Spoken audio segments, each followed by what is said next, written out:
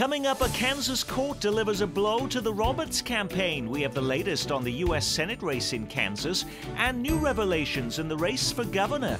Plus, we plunge into the campaign for the Kansas 3rd Congressional District. Also this half hour, after fighting so long to get his light rail proposal on the November ballot, why Clay Chastain is now asking you to vote no. And why Kansas City police are being forced to pick up the pieces in a broken mental health system.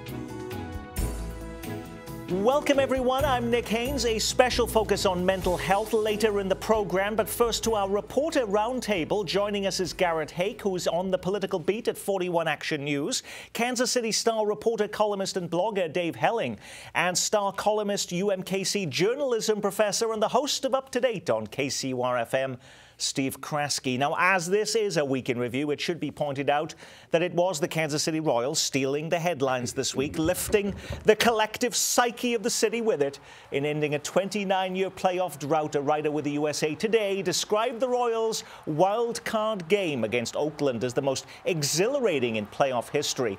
The Royals continued to dazzle later in the week, taking the first game against the Angels, pulling off another improbable win. Now, we're not a sports show, of course. We concentrate on bigger political issues on this program, and there were a lot of those this week, beginning in Kansas, where the cloud surrounding the U.S. Senate race finally cleared, and a 3-judge panel meeting in Topeka ruled that Democrats do not have to nominate a replacement candidate for Chad Taylor, who abruptly removed himself from the race last month. Hours later, a possible appeal was dropped, and the state ordered local officials to print ballots and prepare voting machines. The end of the ballot dispute means Kansas voters now know their major choices in November: incumbent Republican Senator Pat Roberts and independent Greg Orman. But does this decision doom the Roberts for Senate campaign, or is Orman losing his luster now that prospective voters are learning more about him, Garrett? It doesn't doom the Roberts campaign, but what it does is set the tone for the next month and a half. We're going to see a very negative campaign on television, on the stump, and really across the state now, because you look at what's happening in this race. People are settled about Pat Roberts. They know who he is. They've known him for a long time. But Orman remains a mystery figure, and Pat Roberts and Republican super PACs and everyone else who's going to get involved on that side are going to make absolutely sure they're going to fill in every blank they possibly can on Greg Orman in as negative a light as they possibly can between now and November 4th. But the Roberts campaign must have been totally fuming by this court decision this week. Well, they weren't happy about it. The polls seem to suggest, Nick, and you can't put too much stock in these things, but about a 7-point swing in Orman's favor here. He's up by 7 points in a one-on-one matchup with Pat Roberts if you examine an average of a whole series of polls. So they're not happy about this. At the same time, and Garrett just alluded to this, you know, Greg Orman really does face a huge challenge as we head down the stretch here. Kansans don't know who he is, and he's going to have to figure out a way to get a little bit more of himself out there, let people know more about who he is. He was in the Star's editorial board on Monday, and I asked him, what's the game plan here heading down the stretch? How are you going to get yourself out there? And he didn't seem to have any magic answers here, any magic bullets, but we'll see how it plays out. People don't know who he is, but we did see a story just recently, Dave Helling, that this is a man who, if he goes to the Senate, would be the 5th richest senator on Capitol Hill. He's a very wealthy Does man. that play well with voters? Because he is a self-made man. This is not someone who inherited all of that wealth. Right. He in essence runs an investment fund. He's had a varied business career, and he's made some point of that on the campaign trail. Now, his business associations may become an issue. The Roberts campaign is really pushing this connection with a guy named Rajat Gupta, who is was convicted of insider trading violations.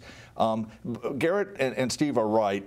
Here's the problem for Pat Roberts with a month to go, basically a month to go. He's still stuck at 40, 41, 42% in the polls in a state where everyone knows who he is. And by the way, the Libertarian Randall Batson has less than 1% in the latest poll. So it's really Orman Roberts.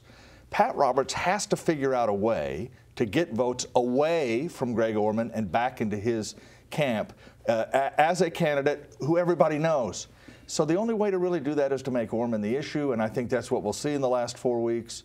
And we'll see if it works out. That's really what the dynamic is going to be. The Roberts campaign has to be very careful on how they approach this businessman and money issue with Greg Orman.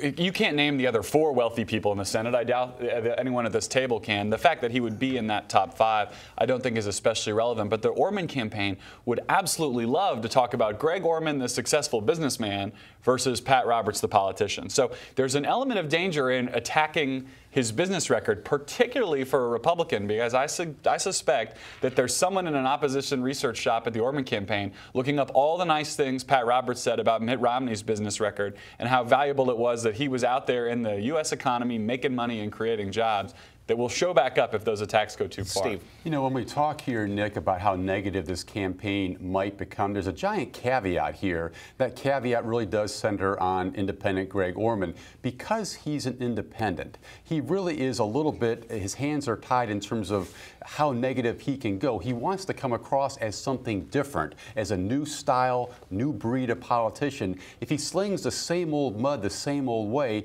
he'll be the same old politician. And that's exactly the image he does not want to portray here. The other thing that I think is very interesting with a month to go is I think we all expected and still expect to some degree an onslaught of outside money in this race.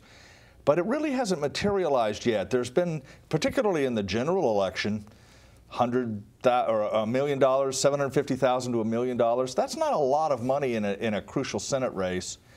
What we really want to do, Nick, is keep an eye on outside groups, American Crossroads, or the Senate groups coming in on Roberts' behalf. Much more difficult on Orman's behalf because he is an independent, doesn't have that sort of infrastructure from the Democratic Party. That's a dynamic we need to watch as well. And some of those outside groups are poking around. Some of my sources in national Republican circles are trying to figure out what the angle is on Greg Orman because they haven't yet found a handle to really go after him on one specific issue that they think can sink him. And as always, if you spend money in Kansas, that's money you can't spend in Iowa. You can't spend in North Carolina. You may not be able to spend in Arkansas or Kentucky, other states that Republicans have to have. So they're trying to make a judgment as to whether to invest in this race. Well, we've been off the air for 2 weeks on this program. The Kansas governor's race has not skipped a beat. Paul Davis, Governor Brownback's Democratic challenger, having to answer reports about his presence with a topless dancer at a strip club that was raided by police in the 1990s.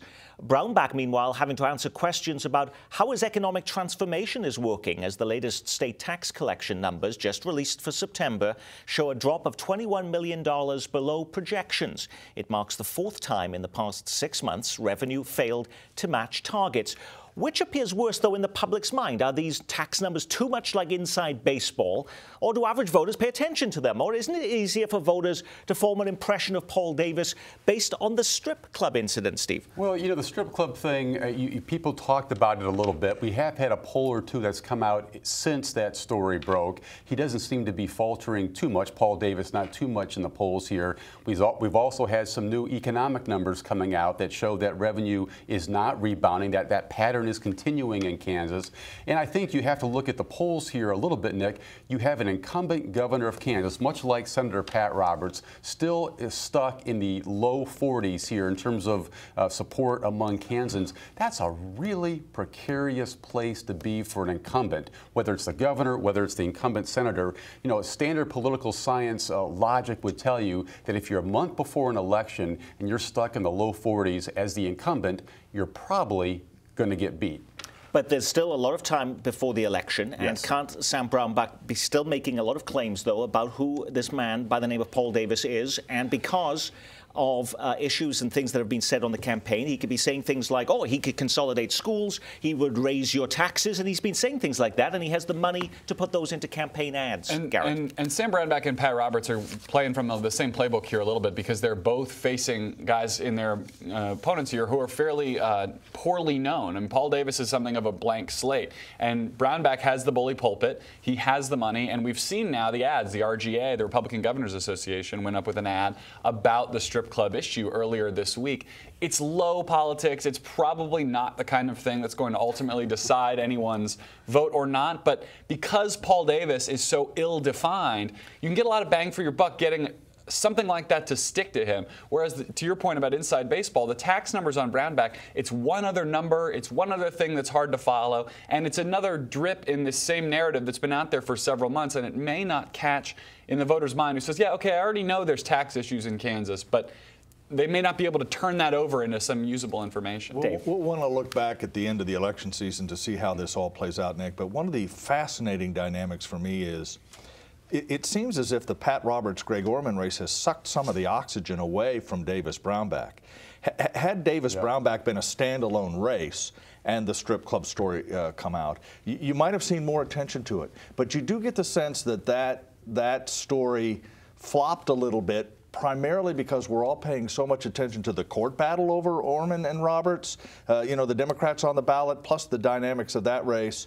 So, and I tried to write a little bit of a story this week about how, fascinatingly, Roberts and Brownback are sort of connected, but sort of apart. You know, the geometry of this race is absolutely fascinating. And again, that's what we'll be watching in the How last about these two races sucking the oxygen out of every other campaign that's happening in our region? In other news from the campaign trail this week, the Democratic candidate trying to unseat Kansas 3rd District Republican Congressman Kevin Yoder released her first TV ad of the campaign. Former Wyandotte County State Senator Kelly Coulter takes aim at a 2-year-old incident in which Yoder took to swimming naked in the Sea of Galilee during a congressional fact-finding trip to Israel. A while back, Congressman Yoder made news by skinny dipping on the job. But it's more shameless what he's doing to Kansas. The naked truth is, Yoder voted to cut Medicare for seniors. Opposed a raise for Kansas workers. And stripped education funding for Kansas schools. Yoder lines the pockets of his millionaire donors with big tax cuts. And they line his when he has pockets. Now, a story on the national political site Politico describes Coulter, though, as a long-shot Democratic challenger. Does the ability to buy a multi-week broadcast and cable buy with this message alter her odds against Yoder? I don't think so, and I don't think this ad's going to help her cause very much at all. I find the ad embarrassing and a little bit insulting. It's an old incident. We've sort of been water under the bridge here. We've sort of digested this thing. Kevin Yoder, it doesn't seem to be in very bad political shape at all. I think he's going to win this race and win it easily, and that ad's not going to help. Garrett? It makes a bit of a splash, if you'll forgive the pun, but mostly this ad is destined for some Washington Post or Politico top 10 ads of the campaign season. Some consultant will get a pat on the back and maybe a little check for it, but I don't anticipate it influencing. Okay, well, back to Kansas City, Missouri now, and after waging an exhaustive and successful legal battle to get the city to put his light rail issue on the ballot, Maverick transit activist Clay Chastain announces this week he is opposing the very measure he fought for. Chastain is now campaigning against a pair of questions that will appear on the November 4th ballot in Kansas City, Missouri, and urging voters to vote no. Can you explain this to me, Dave? No. Okay, all right. No, you know, Clay Chastain is the capital M mystery of our time, is he not? I mean, his argument is that there is no defined use for this money, that the city council will somehow hijack the cash if it passes for something that he doesn't want to do.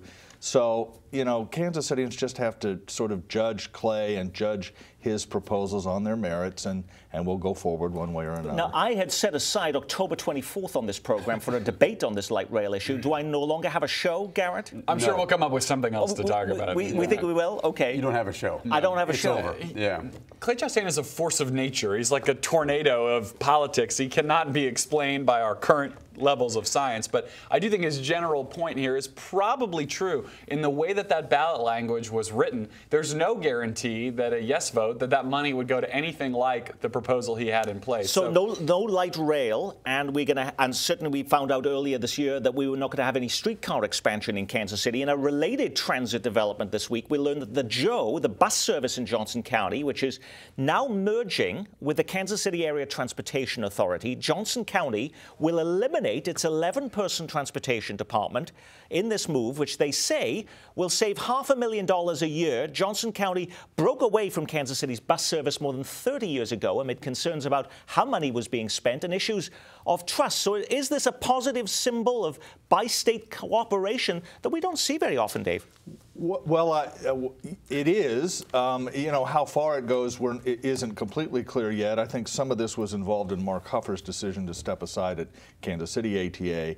But we've talked about on this show for what seems like decades now the need for Kansas City to have a more comprehensive public transit plan this may be a step in that direction. And it may, the most important thing, Nick, is that it reflects the idea that people are thinking about this, that in the current environment, it is just not efficient to run 3 or 4 different bus services, and that's sort of the first step, the first hurdle. Now we'll see how far it goes. I think it's a very positive development. I think it is a signal here that suddenly Johnson County can work with the Missouri side of the state line. You don't see that very often. There is a new sense of trust here. It's a new way to gain some efficiencies and coordinate a system that badly needs some coordination. Garrett. Yeah, the culture of public transportation is still really not present in the metro, but if it's ever going to exist and work in a meaningful way, it has to be regional. You cannot have 3 or 4 different sort of Byzantine systems trying to get people around the city. If it's ever going to work, it has to be coordinated. Next thing you know, we might see streetcars in Johnson County then, based on this. All righty. Don't hold your breath. All righty, that's where we leave it. You can listen to Steve Kraske every day from 11 to noon, weekdays, keeping you up to date on KCUR-FM. Garrett Hake keeps you abreast of political matters on 41 Action News, and you can rely on Dave Helling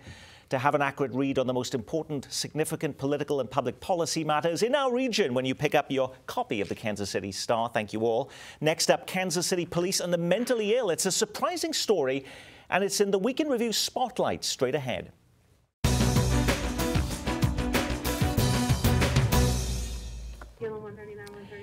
In the first 6 months of this year, the Kansas City, Missouri Police Department took nearly 1,300 calls regarding people who are suicidal.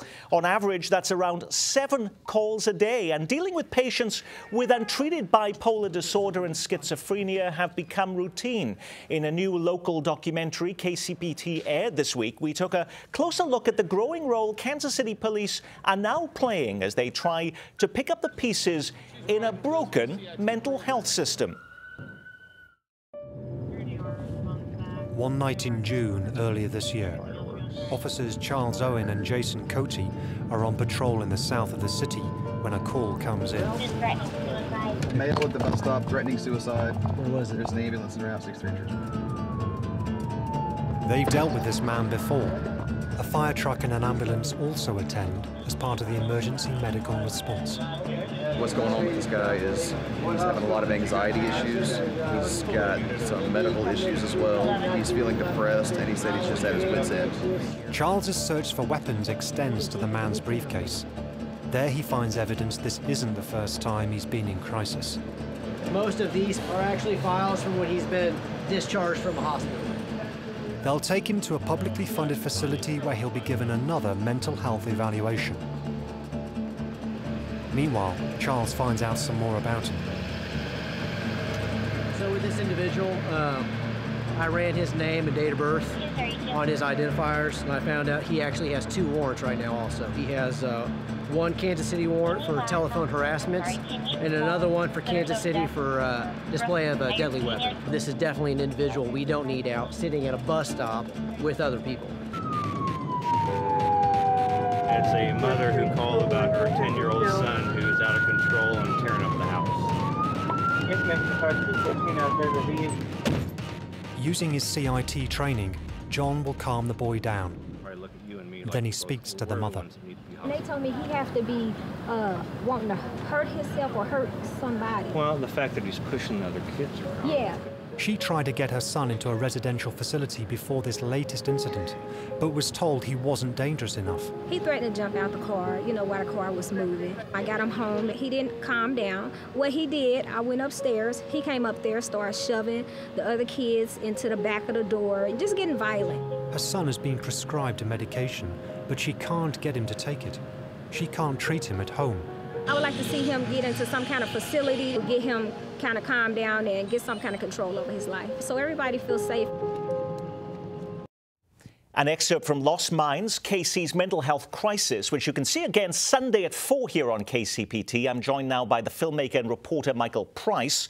Also here is the executive director of the Kansas City chapter of the National Alliance on Mental Illness, Skylar Stidman, and Kansas City, Missouri City Councilman Scott Wagner, who's been trying to work on fixes to this problem at City Hall. I want to start with you, Michael, though, but we got 100,000 people in our metro, according to the documentary, with serious untreated mental illnesses. What type of training are police getting to deal with all of that?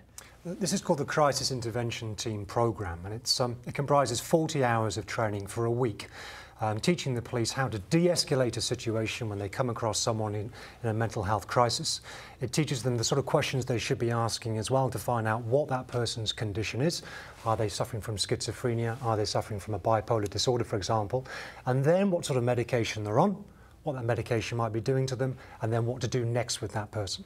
Guyla, we invited you on the program because we wanted you to see the show. What did you think of the documentary, first of all? I thought it was wonderful. It talked a lot about the crisis situation that we have going on here, which is it's a huge crisis that we have. People are not able to get services, and they reach that crisis period. And Michael did a wonderful job, and all of the officers and consumers that were on there. I thought it was very enlightening. I think people will be very scared by that. I don't think people realize the level of crisis that we have here around mental illness. One of the questions, though, is, well, we outline the issue. What do we actually do about it? Scott Wagner at City Hall, one of the issues has been, you know, where do police take people who have some serious mental health conditions?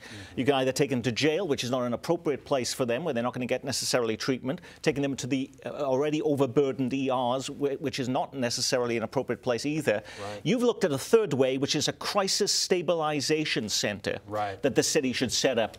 What's been the progress in doing that? Well, the progress over the last year has really been twofold. One is good, one not so good. The one part that's good is we've been bringing people around the table, everyone from the municipal court, represented by our presiding judge, Locascio, our various hospitals that deal with this population, our police department, our ambulance service that transports many of these people, to really begin to create that strategy. And all of that's good. The part that is challenging is how do you pay for a system like that, a center like that. Even looking at other systems, whether they be in Kansas City, Kansas, or San Antonio, or other parts of the country, we have great models to choose from. Unfortunately, they all cost a pretty good amount of money. How does that solve the problem, though?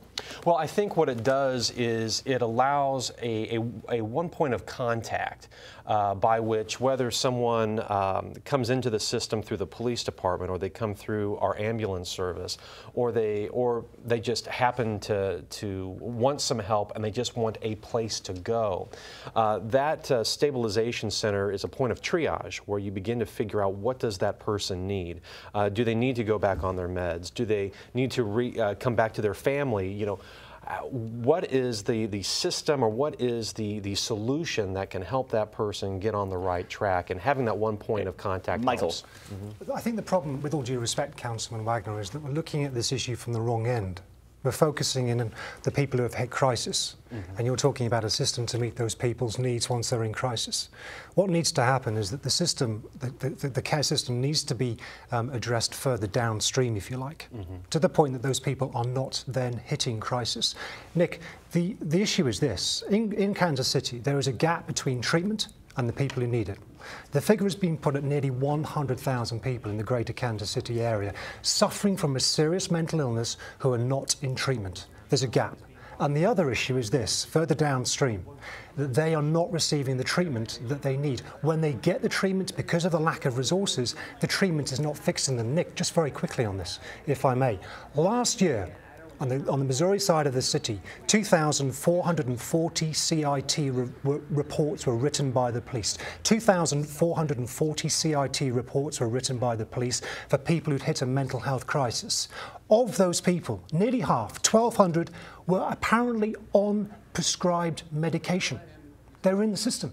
But it's not enough to give those people a bottle of pills, a pat on the back, and expect them to be fixed. But it was amazing to me in the documentary how many people that the police encountered were on medications or being prescribed medications, but were simply not treating them. And we did hear also from caseworkers saying, Guyla, that even if the prescriptions were paid for and they were getting them for free, patients weren't taking them. One of the analogies that I like to use when I try to explain why people do not take their medications. If you had an opportunity to get treatment today that 20 years from now might keep you from having a heart attack or a stroke, but yet it made you impotent or it made you gain weight, Would you take the chance of taking that medication or treating exactly the way you feel today? That's what happens with individuals that do not take their medication. The side effects are so horrendous that what ends up happening, and they're better than they used to be, but there's still side effects there. And so people are saying, okay, sex today, 20 years down the line I'm going to live. Which one do you do? And I don't mean to make light just by saying sex. That's just one side effect. There are a lot more. People do not feel like they're themselves. And it does not always stop the voices. It doesn't stop all of the indications of the and conditions of the mental illness. So they're no different. We do it every day when we stop taking our antibiotics, whenever it's halfway through because we feel better, even though the doctor says you need to take all of them. How many of us still have antibiotics in our medicine cabinet? This is an extremely complex problem. When we got a great response to the documentary. We outline the issue, but there is still issues of, what is the solution to this? There's no quick fix. There's no quick fix. And there's no cheap fix to this. There's no cheap fix either. But what I would say, Nick, is this. One thing that we did highlight in the documentary is this number of 100,000 people in the greater Kansas City area who have a serious mental illness for which they're not receiving treatment. It's been estimated that the cost of not treating those people per year for greater Kansas City is $624 million. And I think that's low. Surely it would cost less than that amount to fix this, to mean that the treatment follows them into their own homes. But a city, a state, has a lot of other issues to deal with. Mental health is not the highest priority, is it, Scott Wagner? Well, I mean, there are competing interests, and I think the reality is that government in this case is not the entire solution. I think Michael's point to me earlier is well taken. Is a crisis center the answer? Well, no, but it is part of what we as a city can do in the course of providing our services. But the solution itself has to be realized through a number of different parts. It's city, it's state, it's providers, and it's the patients themselves who have to have the willingness to take what they need to take. But because of those competing interests, it is very difficult to get a commitment at every turn that's necessary to come up with a total solution, which I think is your point. You're not giving up on the Crisis Stabilization Center. Right. Okay, so that's still a possibility. That is still a possibility, and we will be working with the state and the Department of Mental Health again to hopefully get the funds we need to make it happen. Michael, you spent a better part of the last year on this documentary. What was the biggest surprise for you in putting this together? The biggest surprise, Nick, is that here we are in the heart of America, in the can-do capital of America, with its Midwestern values of hard work and community. And yet, 50 years or so after it was decided by this nation to back the care in the community model, we're having this debate. I was able to make that film, showing that that system is still not working. This is a country that can do things, that solves problems. You'll find no better city in this country as an example of that than Kansas City. This is a problem that needs to be solved. In the words of Guyla there, it is scary at the moment. And we should be careful not to tiptoe around this issue of danger, the danger posed to us all. We are not dancing here a ballet of political correctness. It is dangerous. Not everyone with a mental illness is dangerous, just to make that clear. Absolutely. But some of them are. Some of them are. And they need to be treated. And they need to be getting the right treatment to keep them safe, to keep them leading fulfilled life, and to keep us safe. Okay, quickly, Guyla. For for someone that has been in mental health for 40 years, I can tell you that the system has gotten better at times, but it has fallen back on the laissez-faire type of attitude that mental illness can take care of itself, and it is a condition of behavior versus an illness, just like cancer and diabetes. So I've seen it go to the peak, back down to the interest. And one of the huge pieces that I think in order to support any kind of mental health care, we're going to have to look at Medicaid expansion. And that's been a huge political bailiwick now for a couple of years. Okay. Gyla Stidman with the Kansas City chapter of NAMI and Kansas City Councilman Scott Wagner, thank you. And thanks to our reporter, filmmaker and documentarian Michael Price. If you missed Lost Minds this week on KCPT, another chance Sunday at 4 on KCPT. I'm Nick Haynes from all of us here at KCPT. Thanks for spending part of your weekend with us.